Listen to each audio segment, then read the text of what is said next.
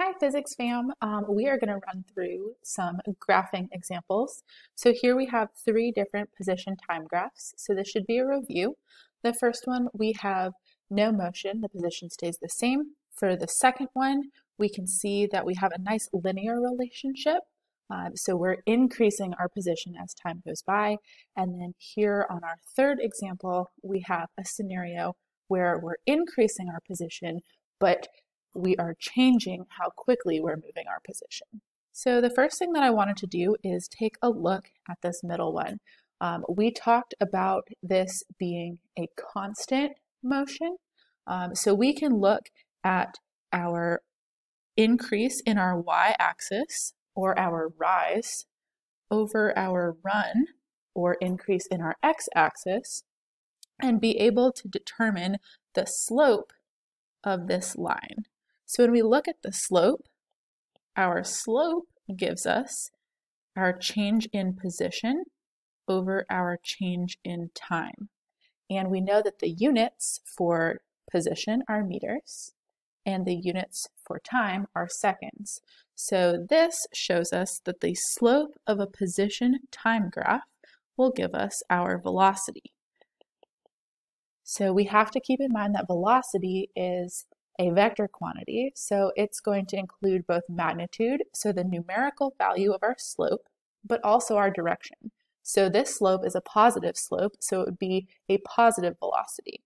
If our graph instead looked something like this, we would still be able to get the magnitude or number version of part of our velocity by taking the slope, but the negative that's associated with this line tells us that the velocity or movement, our change in position, is going to be in the negative direction.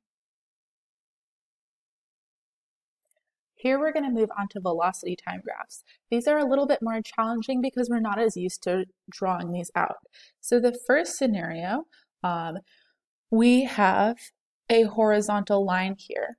That is going to show us not a constant position, but a constant velocity. So our velocity is on the y-axis, and that value is not changing as time progresses. So we can see that we have a horizontal line. If we were to put that in this bottom quadrant here, the only thing that would be different here is that it's moving in the opposite direction. It's still constant. It's still the same numerical value or magnitude, but it's going to be an object moving in the negative direction as opposed to the positive direction. If we look over here on this next one, we have a nice linear relationship, but now as time increases, we have an increase in our velocity. So as we move through time, our velocity is increasing. So we can see that motion or that change in our velocity on the y-axis. So if we were to do the same thing that we did in our last example, where we look at the rise over the run, we can get our slope. So in this scenario, our slope, the rise was our change in velocity, and our run is still our change in time. So now we're given a completely different equation, same format, but now we have change in velocity over our change in time. And we know that acceleration uses this as our equation. So anytime we have a change in velocity over a time period, that means that our object is undergoing acceleration. We can see that the slope makes sense if we look at our units. The units on the y-axis are meters per second, and our units on the x-axis are seconds. So we have meters per second, or it's more commonly listed as meters per second squared. And we know that those are going to be the units of acceleration. So we can find the slope and determine our acceleration from a velocity time graph. Now we can also look at something a little bit different here that we didn't do in our position time graph. We're going to go back to our original velocity time graph with the constant velocity. If we were to look at the area under this curve up until this point in time, we can actually determine something Interesting. So if we were to try and find our area, this is a nice rectangle. So the area of a rectangle is length times width. Our length here on the y-axis is velocity, and then our width here along the x-axis is going to be time. So if we multiply velocity by time, we can get a pretty interesting piece of information. So let's think about it in terms of units like we did with the slope. Our velocity units are meters per second, and our time units are seconds. In this scenario, I'm going to put that over 1. We don't usually include that, but I think for this demonstration it will be helpful. This shows that we have seconds in both the numerator and the denominator, so they cancel out. This leaves us with a unit of meters. And we know that the unit of meters represents displacement. So if we look at the area under this curve, we would get displacement. We can do that with our second graph as well. So if we come over here to the second graph, our curve is a little bit different this time. So now we're looking at it being a triangle. So we would just find the area of that triangle. We'd do 1/2 base times height. We would still end up with the units of meters, giving us our displacement. The next thing that we're going to look at are acceleration time graphs.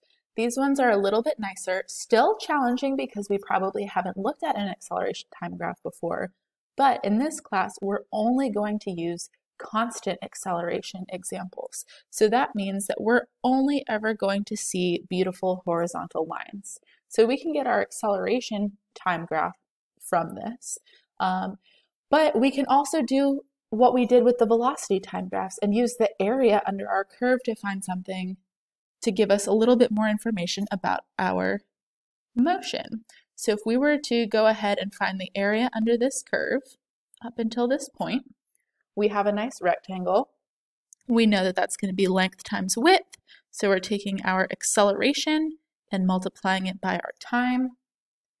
And we know our units for acceleration are meters per second squared, and our units for time are seconds. Again, we're going to put that over 1.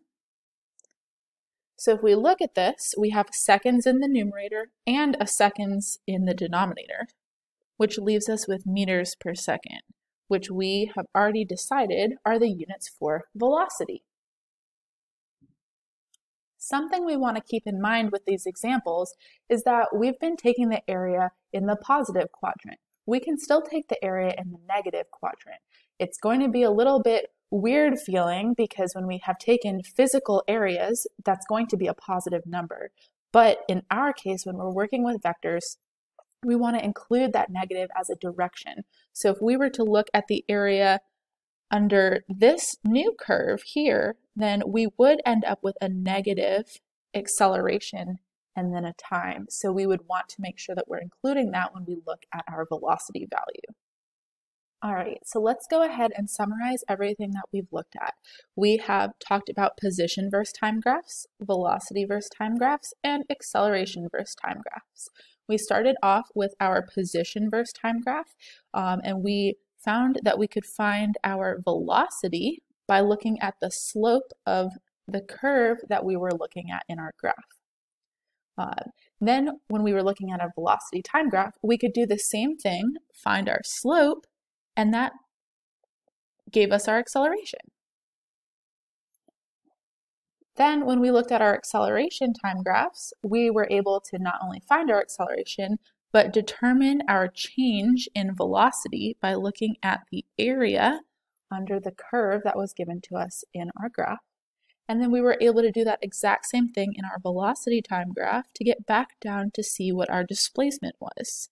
We looked at the area under our curve. So this diagram kind of summarizes all of the steps that we took to be able to find different aspects of information about the motion of our object, depending on which type of graph we were dealing with.